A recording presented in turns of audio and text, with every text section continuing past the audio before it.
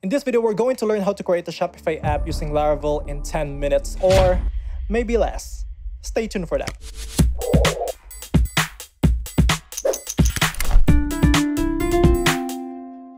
Before we start this video is sponsored by WeeklyHow. That's right, I sponsor my own channel.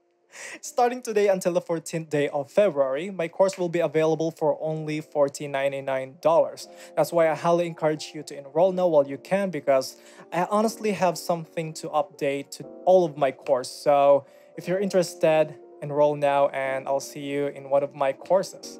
Alright, so for this video, we're going to create a Shopify app using Laravel in 10 minutes or maybe less. But before we start, if you're going to follow along, make sure that you have the following installed in your computer. Make sure that you have XAMPP, ngrok, and of course, Composer. Now, if you think that you're ready to start, let's go to the computer and start working.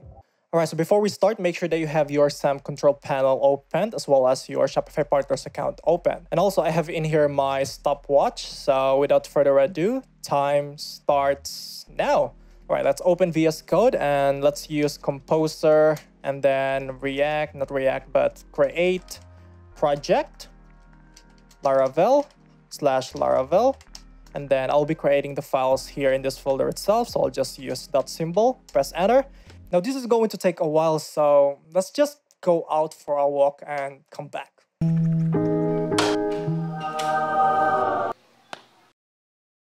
Alright, so it's almost done. While we're waiting for that, let's open the env file and set up our environment variables. So here we have the app URL. We can start our ngrok. So here in our new terminal, I'll use ngrok http 8000. Press enter. Let's just copy the secured URL and paste it in here. And then I'm going to set up the database. So here we have the database. Let's change the Laravel to Mythic, if you know what I mean. No, never mind. Let's just use Shopify App DB. Let's save that. Let's open our browser. And then let's create a new app and then create a new app. And then select public app and then we'll call this Laravel app. And just paste the URL there. And for the redirection URL, paste that as well. And we'll add authenticate. There you go. Click create app. Let's just wait for it to finish. There you go. And then what we're going to do next, we're going to copy the API keys. But before we do that, let's just go back to the Composer. Hopefully it's finished, not yet. And what we're going to do while we're waiting for that, let's open the config. It's not yet, honestly, because we still have to use the command composer require.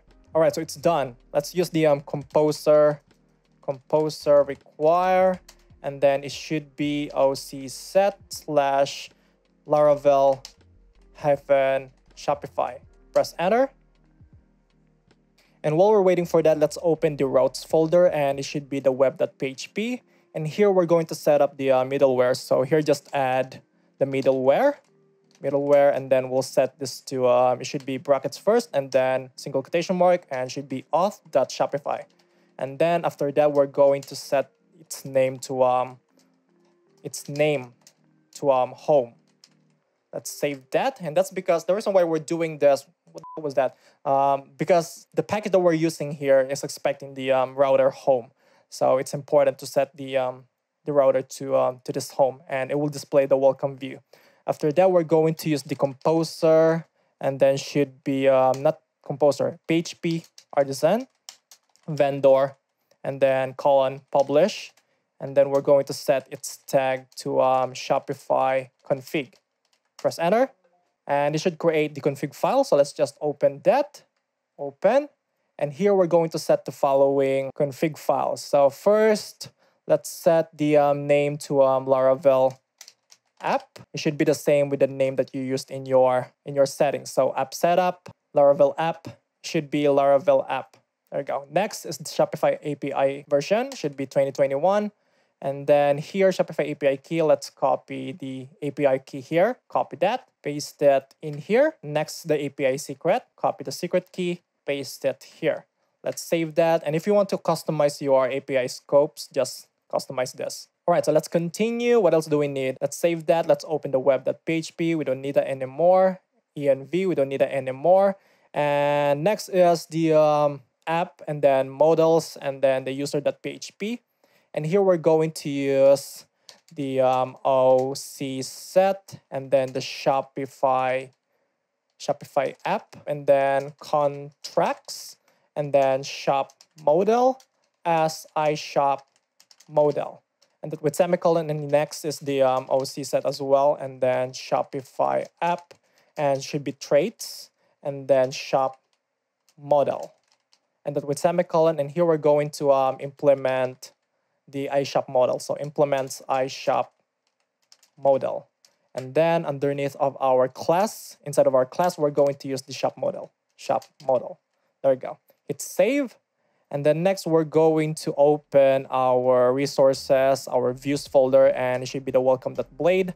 Let's get rid of all of this. And we're going to extend this and use the layout. So it should be Shopify app, and then layouts, default, with semicolon. And here we're going to create a section.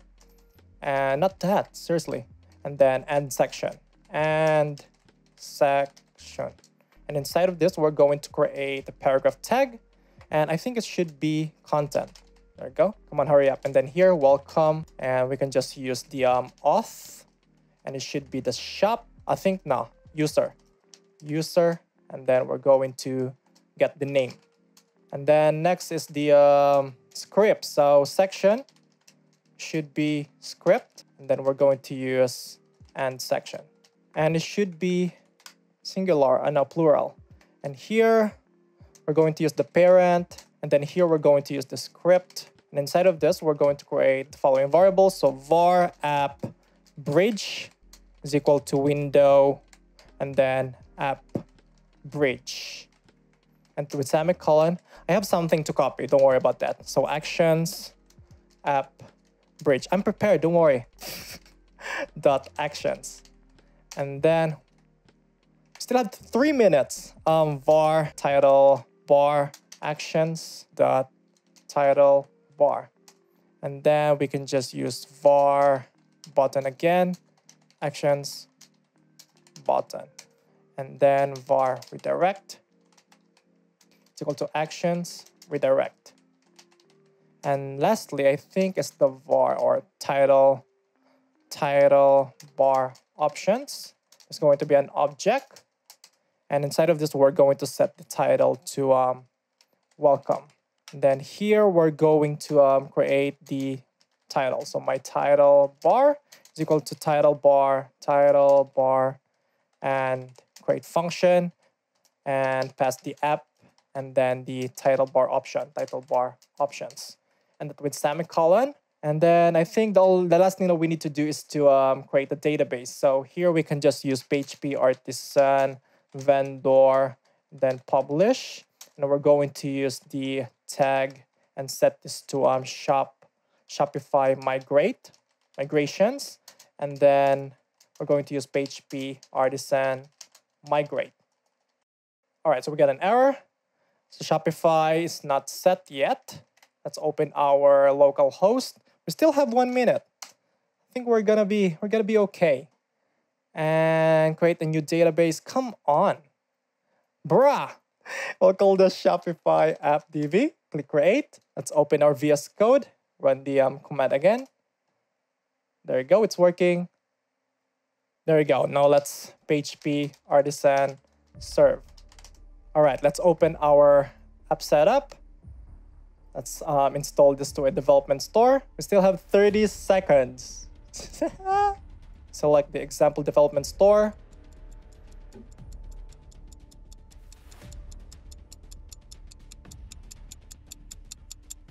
Yes! Come on, install a listed app. 2 seconds. Ah! What? Why? What's the error? What is the error? 302. It was okay. Now, what is the problem? Let's open the store. I mean, I missed already the times. I mean, at least we were able to install the app, so that's a good news. I think we can just continue this. It's nothing to worry about. Let's open the apps page. And there you go. We have here the Laravel app. Let's open that. And there we go. Now we have the example development store.shopify.com. I don't know why we got an error in here for some reason. It didn't redirect us to the app page. That's bizarre. But anyway, here we have our Shopify app. You know what? Let's continue this and set up the CSS. So I'll just create a new file here in our public folder. Create a new folder, and I'm going to call this CSS. And inside of this, I'm going to create a new file, and it should be app.css.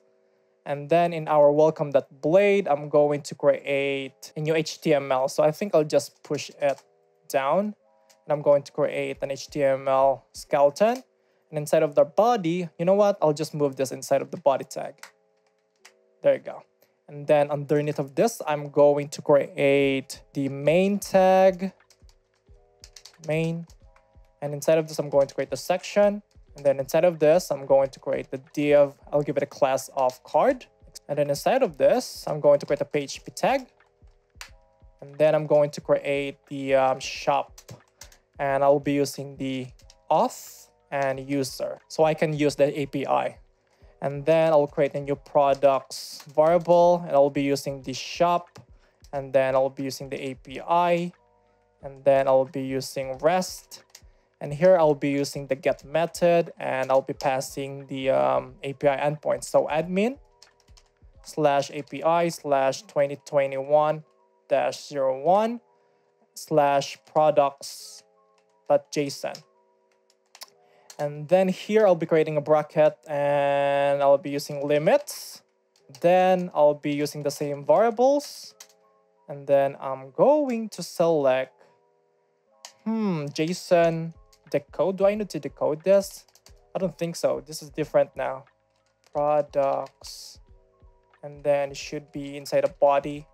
And then it should be container. And then products.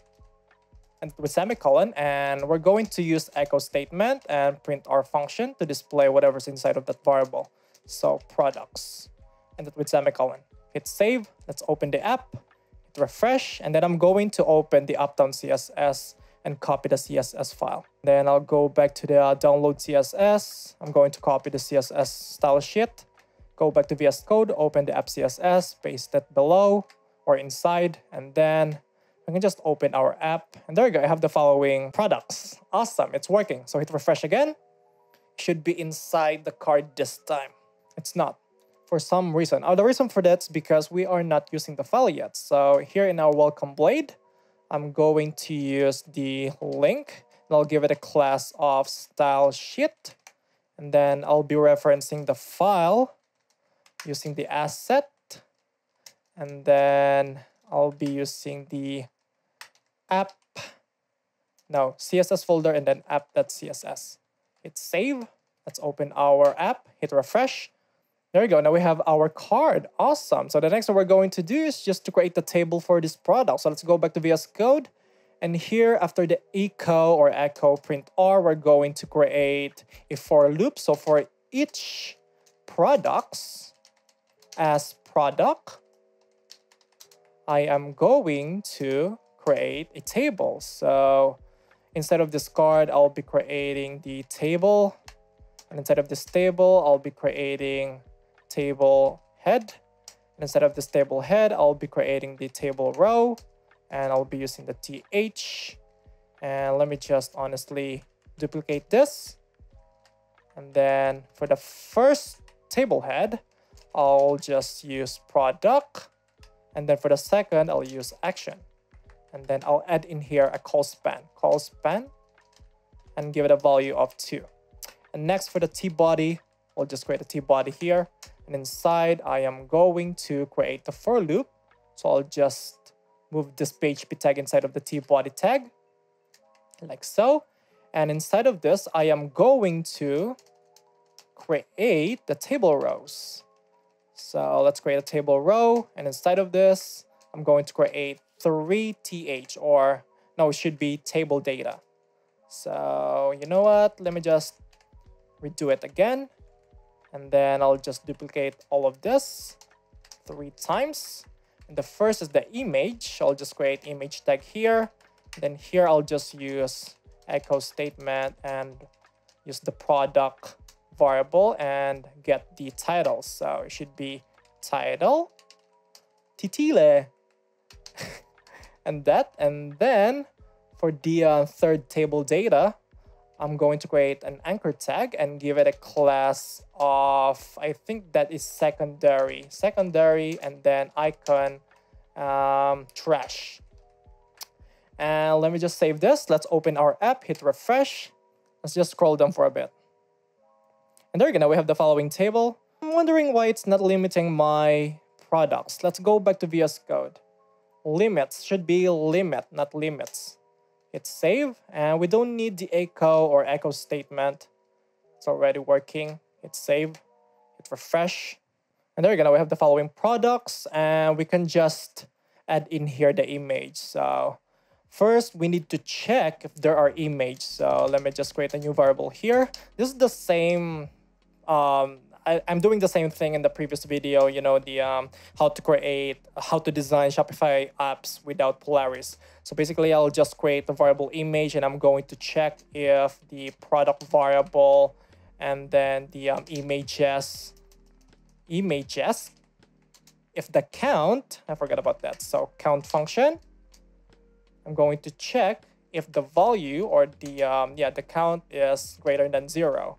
If it is, then I'm going to pass the value of product images, the first image, and I'll pass the src in our image variable. And then I'm going to echo out the string.